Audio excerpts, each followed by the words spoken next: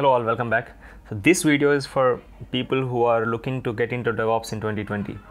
One common question that people ask me, and that's a very relevant question, is what are the top skills or what are the important skills that you have to focus to get a job in DevOps in 2020. One thing that I want to make it very clear here is I'm not attending any interviews in 2020. So I don't know what exactly that's going on around here, but I have done my research. I spoke to my friends who are in the market today and who are attending the interviews. They gave me a couple of questions and skills that are required.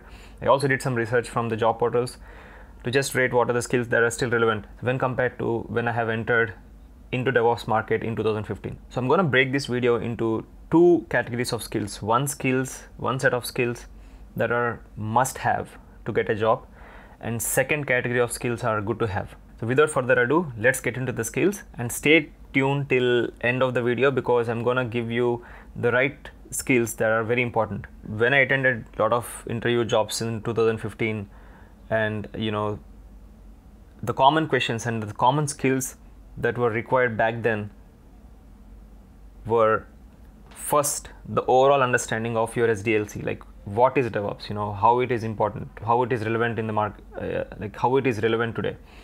Why do you need it? So those are the key concepts, like concepts of CI/CD, understanding of SDLC, what happens when you commit the code and how it goes to the production. So these are the skills that are still relevant today in 2020. So that is important. So that's one skill that you all need, understanding and the concepts of DevOps. I'm going in the order of CI/CD pipeline. So the next important skill is Git. So Git is very important. As you all know, without Git you cannot even commit the code, and it's a version control. Git is the most common tool that is used in every company today. So Git is very important. Practice a lot around Git, Git commands, Git fetch, Git merge, Git pull, etc., and merge conflicts. So those things are important. So that's important skill to have. So next important skill is understanding the CI tools like Jenkins, Travis CI, or Go CD, etc. So these tools are very important, and I have described in my previous video why Jenkins is still the best tool in the terms of CI, and you have to focus only on that tool instead of worrying too much about any other tools. So practice a lot on Jenkins. Before I go into the next skill, one thing that I would state here is before you even learn any tools, be very strong on Linux. I might be a little biased over Linux, and I don't want to raise any debate here between Linux and Windows if you are a Windows fan. But having attended interviews, I can tell you with confidence that Linux is very important, and there are a lot of questions that are asked in interviews about Linux. You don't have to go into the depth of system administration of Linux, but there are some things there are some key Linux commands that you have to learn, which I'm going to maybe discuss in future videos when I discuss about the interview questions of Linux and stuff. But Linux is one important skill to get a job in DevOps in 2020. So the other important skill, and the skill that is commonly used in companies like the configuration management tools like Puppet or Ansible or Chef. So you don't have to stick to one tool. In general, if you look for the jobs in the market for DevOps, they would say having good understanding of configuration management tool, either Ansible, either Puppet or Chef. So they don't specifically mention that you have to have only on Ansible or Puppet or something like that. But I prefer to use Ansible. So if you want to pick one, I would suggest you all to pick Ansible. Now if I compare to back then and now, the skills and pretty much are still same. The maturity of the skills have improved, meaning the questions, the toughness of interviews have improved a lot. For example, at that time they used to ask me the basics of Docker. Now the most important skill is not only understanding the Docker, but understanding beyond just basics of Docker, but also understanding Kubernetes or Swarm, or all those Mesos clustering of Docker containers. So these skills are very important. So we have discussed about the skills that are still relevant in the market since 5 years. Now the new skills I think are more important in 2020 with DevOps if you want to get a job are Terraform. So Terraform, like I've said in one of the video, it's so important tool, and I would suggest you all to learn Terraform because of the multi-cloud nature, etc., and so you can get into the details of Terraform in that video. But Terraform is important to build a skill on Terraform. And One important skill I see these days along with any DevOps job description is cloud. So you have to learn at least one cloud service provider. Either it could be AWS or Google or Azure or Oracle, but that's very important. And some companies are very specific about what they need.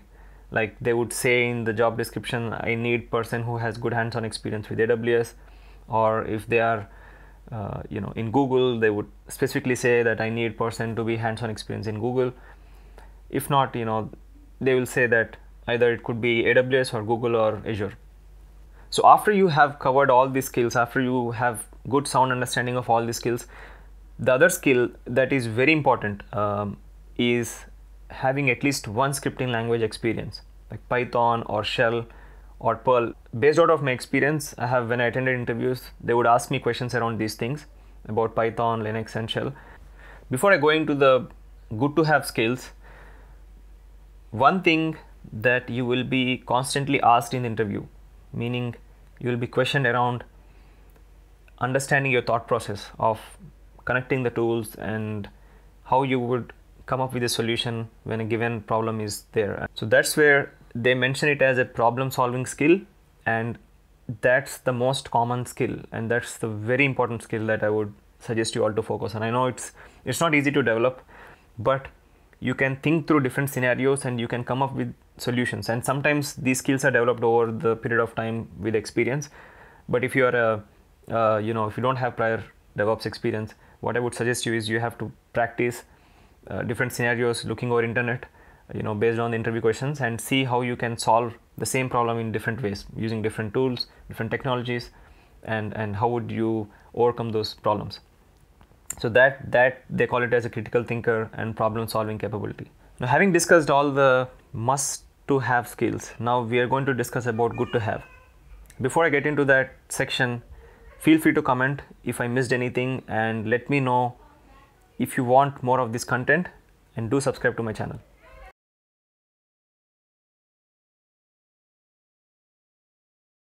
Now, the good to have skills are understanding the network concepts like DNS, layer 4, layer 7, OSI layers, and TCP, UDP differences. So these are very important network concepts. So it's good to have the understanding of this, because as a DevOps engineer, you should have overall understanding of what's going on around. So this is important.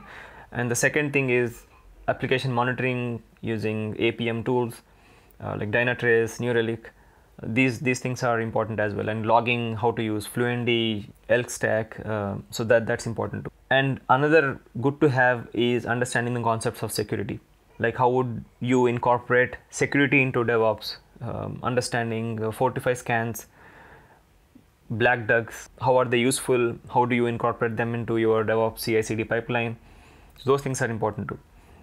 So I hope I have covered the important skills that you know now, that you can prepare for your DevOps journey in 2020.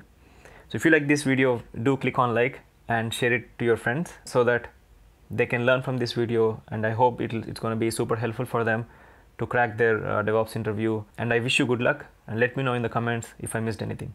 Thank you all for watching this video. Bye for now.